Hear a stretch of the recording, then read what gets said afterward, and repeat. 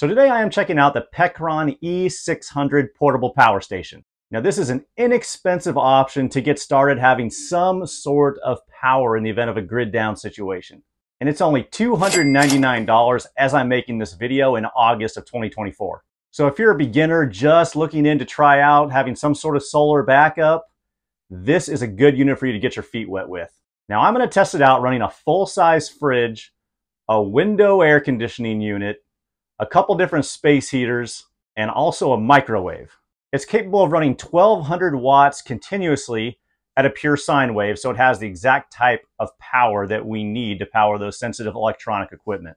It has a 614 watt-hour battery. So in theory, if you're running a load that's about 200 watts continuously, it should last about 3 hours before you completely drain this thing dead. And I'll go more in depth and detail on how long this thing can power different appliances. It has 3 standard 120 volt outlets, USB-A and USB-C outlets, a few different DC outputs as well, and it also has a wireless cell phone charger at the top of it. There's 2 different solar panel inputs. You can do a max of 300 watts of solar, and for the voltage, it needs to be between 32 and 95 volts. Now I'm going to test this thing out with a 320 watt solar panel to see if it can go a little above its specs as well. It has a lithium iron phosphate battery that is rated to run 3,500 cycles and still maintain that 80% depth of discharge after that, which is pretty standard in the industry for these types of units. It has a built-in BMS, which is short for a battery management system. It basically just helps this thing to not catch on fire by getting overcharged and going into thermal runaway, which is the most common type of fires for these units. But with a BMS and lithium iron phosphate, there's really nothing to worry about. Now using solar only, you can charge this thing in about 2 to 4 hours. If you're using the standard wall outlet only to plug in, then you're looking at about a little over 3 hours. And if you're using a 12 volt car outlet, that's going to take about 7 hours. Now included with this unit, you're going to get the AC standard 120 volt wall charger that plugs right into the unit. You're going to get a cigarette lighter, your 12 volt connector to charge it via your car. And you're going to get a standard MC4 connector that you can plug into solar panels and plug this directly into the unit over here, and a little bag, kind of like a carrying case with it. And it's very lightweight at only 20 pounds. Anyone can pick this thing up and move it. And it's small enough to sit right on your passenger seat next to you in the car. If you want to do like what my brother's going to be doing with it, I'm going to let him borrow it. He's going to plug in his Starlink Mini so he can have internet anywhere out there in West Texas where he has to travel through where there's no cell phone connection. Now let's put some loads on this thing and see how it does.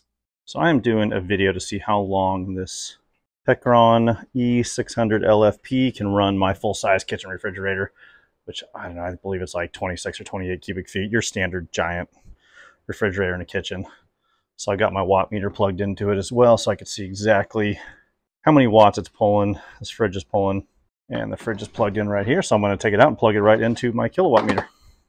All right, we have the fridge plugged in right now, and we're at 119 volts, but if I go 2 watts here, basically it's pulling 7 watts on my meter and 7 watts on the Pecron E600 as well. So compressor's not on right now, but the fridge is plugged in, so we'll see how long it's going to last. And right now it is 5:30 p.m. So it's been running now for about 40 minutes. You can see the compressor kicked on. It's at 139 watts running right now. And let's look at there. Yeah, we got 132 watts. And you can see there's a flashing of a triangle that says overload. So I think when that compressor kicked on, it surged really high. And it's telling me that, hey, you surged above what you're supposed to do, or what this thing is capable of handling. But it pushed through it and it's still running just fine. Nothing's turned off, so I'll keep an eye on that. And you can see in 40 minutes we've used 8% of the battery. So it is now 8:48 p.m. so almost been 3 hours since we plugged in the refrigerator, and the battery is at 40% right now.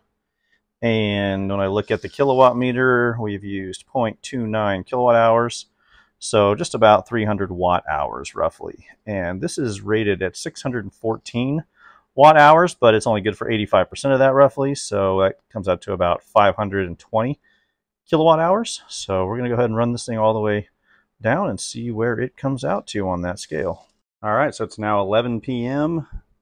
As you can see, we're down to 1%, and this thing is about to shut off. And let's check our kilowatt hours, 0.51.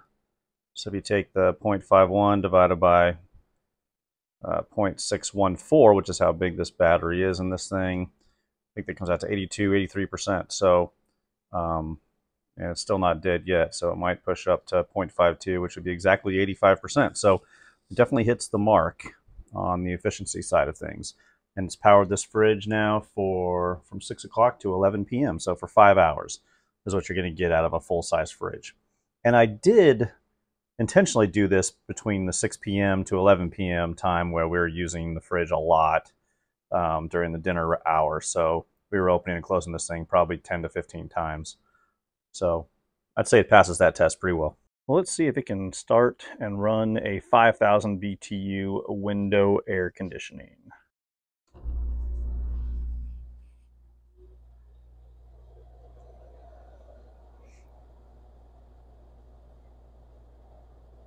Looks like it's running. A little under 400 watts. Everything sounds good. Let's let it run for a few minutes. All right, it's been running for about 3 minutes now. As you can see, we're pulling 408 watts. If we stay running it this hard, in 1.3 hours, the battery will be drained. So not really made to run something this strong for a long time, but it shows you it can handle it. Put my thermometer on it here. Let's see where we're at on temperature. All right, we're in the 48, 50, 49, 48. So clearly the compressor's on and working well. We're 415 watts. So yeah, it's been running for about 4 minutes now. Sounds clean, no problems whatsoever. All right, let's see if this unit can power a space heater. Now this is rated at 1500 watts. So obviously that's too much for this unit because this unit maxes out at 1200 watts. But this does have a half setting where I can put it on at 750, 800 watts. So let's try that and see how it does. Let's go to the number 1 position. There we go. It started up. Now let's see how many watts we're going to start pulling here. 800. Oh, wow, it's spiking up to about 1,000 now. Well, we might trip this inverter. Let's see, 948. Saw it go up to 1,100, did just fine. It's really blowing hot air too, I can feel it. Let's see what we're getting right now. Oh yeah, 111, 117, 128, 131. Yep, obviously the heater's working. And it handled that 1,100 watts without a problem. Now it's at 770. Well, let's go for adding a 200, I think it's a 200 watt heater. That should push it right about to the max, so here we go. All right, that's on now as well. We're spiking now, 729. All right, we're putting it towards its max now at 1,000, almost 1,100 watts. Just gonna run it for a few minutes here. As you can see, running it at around 1,000 watts here. It's not really made to run this large of a load, obviously for a long period of time at only 614 kilowatt hour. I'm sorry, 614 watt hour battery. So, but I wanted to at least push it to its limit here and see how it did. And it is performing just fine running these space heaters. So, you know, in the event of a grid outage and you had to run a heater in a small bedroom or something to keep warm, well, this would last probably a half hour to an hour. But it does pass this test for sure. Now let's give this thing a challenging test and see if it can power this standard kitchen microwave here. We'll find out. Just put it on for 30 seconds.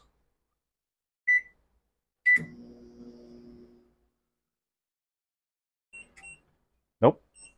Overloaded. Looks like it was 1,605 watts. Yeah, definitely over the 1,200 watt range. All right, not going to work on that. So I'm going to try giving this thing a charge on one of my Longi 320 watt solar panels. It is 33.9 volt panel, and the Pecron E600 here requires at least 32 volts. So I'm kind of on that lower end. Not ideal for this unit, but we'll still try it and give it a shot. Now, this unit technically is only rated for 300 watts. Now, I saw some people online saying it was initially rated for 400 watts. Looks like they dropped it down to 300 watts. As you can see right here, it does say 300 watt max. So I've got a lot of clouds right now. As you can see, there's not really much of a shadow, but we're going to give this thing a shot anyway. So I put their little connector they give you, and I'm going to plug that in to the, first I'm going to turn it on. I did run this thing all the way down to 1% last night, so I need to get a charge on it quickly. Let's give this thing a try. All right, we're plugged in.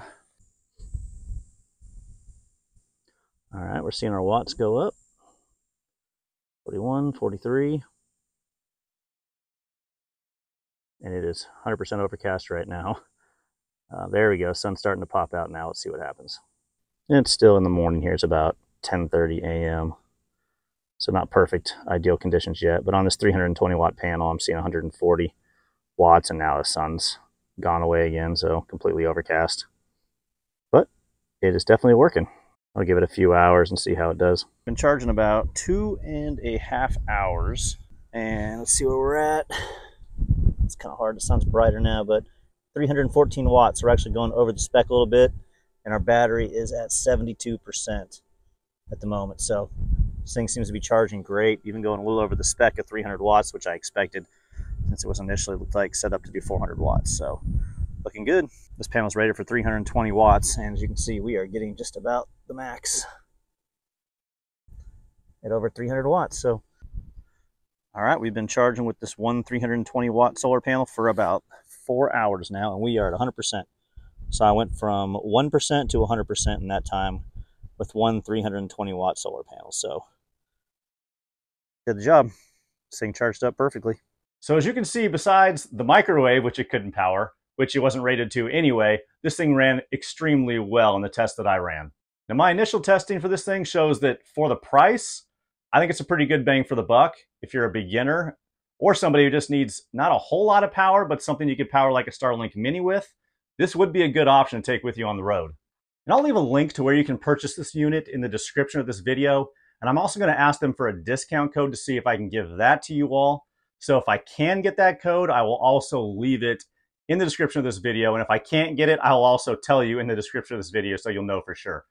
Anyways, that's it for now, everyone. Make sure to like this video, subscribe to the channel as it really does help. And we will see you all in the next video. Thanks, everyone.